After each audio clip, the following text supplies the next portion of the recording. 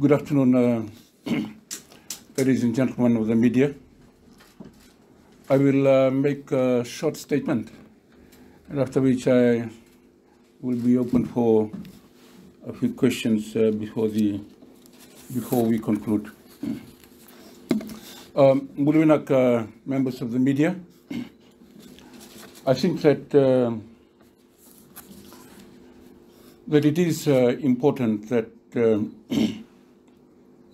media is kept in the loop about issues of national importance, and this briefing here today is to precisely do that. Let me begin by assuring all members of the public, on behalf of the Prime Minister and the government, that besides the ongoing work that the police do in the ordinary course of their duties, the general law and order situation in Fiji is as normal. The citizens of this country are doing their work peacefully. If any citizen is aggrieved, they can be assured that the law enforcement will deal with them faithfully and fairly. If a citizen is arrested and they are guaranteed all the rights that the Constitution gives them, they will be treated fairly and humanely, and most importantly, in respect of the law. Now, I believe that our democracy and the rule of law is paramount. Any threats to that will be dealt with swiftly and with the full force of Fiji's law enforcement agencies. Anyone, whether their position is high or low, is equal in the face of the law.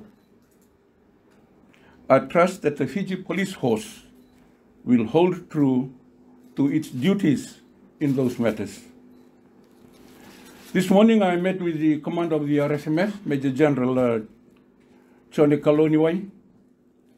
Our meeting was pleasant, and the commander has assured me that he shares the government's vision for a peaceful, prosperous, and secure Fiji for all.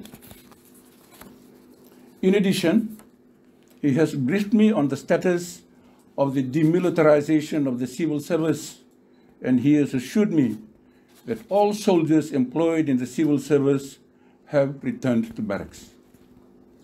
He has also assured me that all arms that were used for personal protection of the former Prime Minister, former ministers, and the Chief Justice have been accounted for and are back in the armory.